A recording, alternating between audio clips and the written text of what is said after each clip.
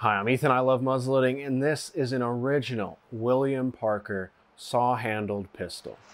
William Parker was active from 1793 to 1841, and his shop was taken over by his former partner's son and then son-in-law and run as Parker, Field and Sons until 1877. Parker had a royal warrant and manufactured and sold guns and other items to England's police forces. The rifle Damascus barrel has a band of engraving at the muzzle, a dovetailed silver front sight, W. Parker Gunmaker to His Majesty Holborn, London, inscribed on the top barrel flat, and dual engraved bands near the breech. The patent breech is gold banded, platinum lined, and has a gold W. Parker hallmark. The upper tang has dual gold bands and a fixed notch sight.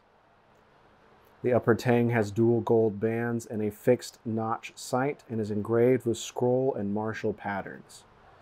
The advanced lock is signed W. Parker and has a burst, floral, and scroll engraving and a hole in the plate and pan.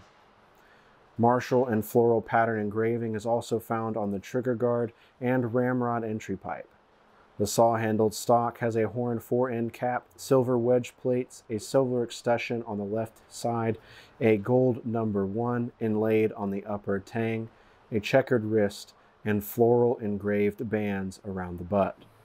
Let's start at the removable buttstock here at the end and work our way forward. We have a matching walnut skeleton buttstock. You can see we have a freeform window here, creating a little bit less weight for this detachable buttstock. While we have some engraved hardware at the front of this removable buttstock, the actual butt of this stock does not feature any hardware or engraving. It is checkered, however, to give us a little bit of a textural catch, and the checkering is what you expect from fine English gun checkering. It's just beautiful. Coming forward to the front of our buttstock, we have an encapsulating metal face here with an included and engraved tang coming back on top of the buttstock. Something you'll notice on this piece as we go around it is each of these screw heads is engraved beautifully. This one here with our buttstock features a beautiful sunflower type engraving. Forward of that, we have a typical British engraving of the flag, drum, swords, and other arms in a collection here. Our buttstock here just below the front face has this almost trigger guard like triangular piece here. This acts as our spring for this interlocking mechanism to connect this buttstock into the pistol grip. By compressing the underside of this metal piece here, our metal catch moves up so that this metal pin here or tenon can be slid into its hole on the accompanying pistol. On the underside of this simple mechanism, we have some beautiful engraved checkering here. We also have a sling swivel stud here at the base. The plate here between the stock and this mechanism features some light border engraving as well as a maker's sunflower stamp here. The band going around the front end of this buttstock features a classic running leaf border. Setting that aside now, we can take a look at this beautiful example of an English saw-handled pistol. You'll see these come up every now and then. They seem kind of odd because we have this saw-handled fin coming back here, but you'll notice as you grip one of these, it's actually very comfortable, and it provides a little bit of a support, we'll say, back here in your wrist for this very front-heavy pistol. Sometimes you'll see these referred to as saw-handled dueling pistols because of their ornate fashion that they are made in, and at times you'll see them sold in cased pairs. We'll start with the grip on this pistol. You'll notice we have some beautiful English checkering here on the grip. Very precise, very comfortable on the hand. As we come down to the pommel, at the base of our checkering, we have a band carved into the grip, and then we have an inlaid metal band around the pommel of the pistol featuring that same classic running leaf border. The keyhole for our detachable stock can be seen here on the back of the grip between each side face of our checkering. This is also engraved, and you'll note that the screws here are engraved with the same pattern as the screw that we saw on the buttstock, as well as the stamp on the buttstock. Coming up from there, we have our saw-handled fin coming back here out of this English walnut. We'll come up here to the top first and talk about some of these details. Coming forward on our fin, we have an inlaid gold number 1 here, and it features some simple shade line engraving there. Forward of that, we have a beautifully engraved barrel tang. Again, our tang screw features this sunflower or other flower motif. Our tang here itself is engraved with some classic European scrolls at the tail, and coming forward we have some sunbursts in the same British style coat of arms as we move forward to the breech end of our barrel.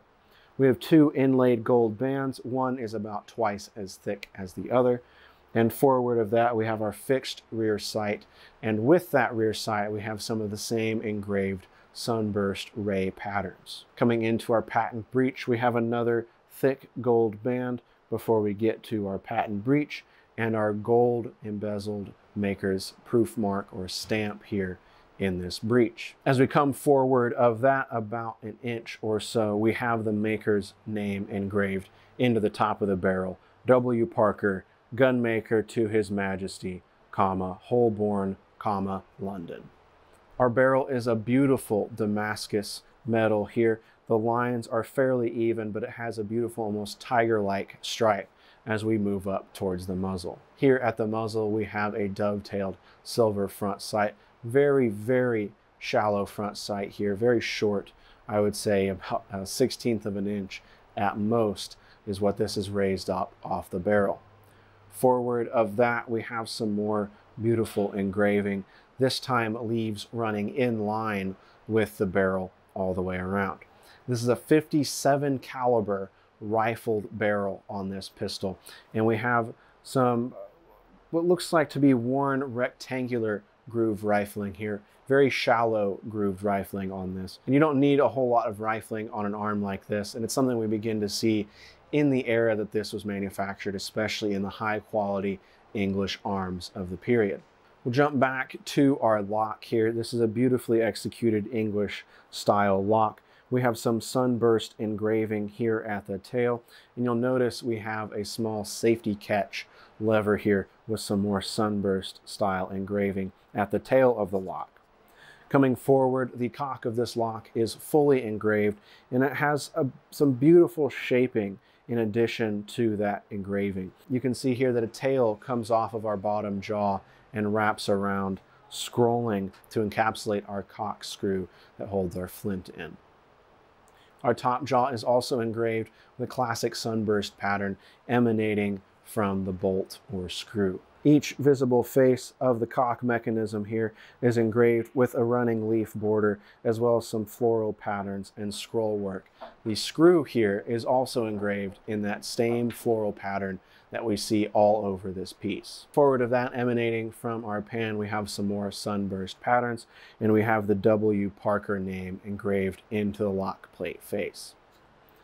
Our pan here is interesting because, like you can kind of expect on several high quality English arms of the period, we have a gold lined pan here. So we have some gold that has been set or poured into our pan, and we have a platinum touch hole liner here. And the way the platinum touch hole liner reflects that gold, it makes it look as if the touch hole liner itself is gold. But when we catch it in the right light, we can see that it is a different color. The front frizzen face of this frizzen here is engraved as well, with a running leaf border and some other simple line engraving coming around the face of the frizzen. From there we come forward, we have our external frizzen spring. I want to say and mention here that we have a little bit of a beveled border still visible around this lock, and it also features that same running leaf border that we see on the pommel and on our buttstock here. Forward of our lock, in our lock plate mortise, we have a silver escutcheon here lining up with our barrel key, and forward of that we have a beautiful horn forend cap. On the underside of the pistol, we can make note of our beautifully engraved iron trigger guard here. We have the pineapple motif that we've come to know and love here at the front, and some other typical English engraving for the period. We have a single screw set back here in the grip of the pistol. It is engraved, but the trigger guard area on our grip here is left plain. Engraving picks up on the primary bow of this trigger guard with a simple border that looks like little houses coming along each side of the trigger guard. We have some simple scroll work here, and then our traditional British coat of arms style engraving here, again with our flag, drum, swords, and other arms, including cannons here. Forward jumping here to our entry pipe, we have the same British coat of arms engraving. We have some shaping done to this entry pipe to give it some volume, which we don't see a lot of on other styles of arms. It's something that becomes common for English arms, especially in this era. So we have two raised areas here. The entry pipe comes forward, then features a wedding band, and then a wedding band at the front of the pipe. Our ramrod here is a very dark wood, quite possibly ebony. And then we have our barrel under rib connected to the underside of our barrel, featuring an all one piece here, ramrod pipe about halfway up the barrel. The muzzle end, or the front end of our ramrod pipe, features a brass bell. And on the inside of our ramrod, we have another brass tip here with some grooves in it, possibly to hold a cleaning jag. We can unscrew this, however, and we have a ball puller here on the inside. Coming around to our side plate side, again, we have our muzzle, we have our barrel rib and our entry pipe and our ramrod pipes. We have our barrel key here on our side plate side, running from left to right as we see traditionally done. This barrel key has a little notch set in it with a small bump on the side to help you get your finger in there. Our silver barrel key plate here is unengraved. It's left plain on both sides. We have our side plate mortise as we work our way back. It does not have a side plate, however. We have a small iron washer around our lock screw. We have a single lock screw here, and it is also engraved with that same floral pattern we see repeated around this muzzleloader. Coming back here past our saw fin, and we have a silver shield set into the side of this pistol. It has some simple border engraving done, kind of denoting the shape of it being a shield, but the rest of it is left blank, perhaps made and installed to be engraved later by a future owner or somebody that wanted to mark their ownership of this pistol. But as we see it here, it's been left plain. English arms of the muzzleloading era are truly works of art, and even to today, modern arms that are made in England are considered works of art. But this is kind of where they got their start, really, on creating works of firearms art. And it's always neat to see an original piece like this as it comes in between private collections.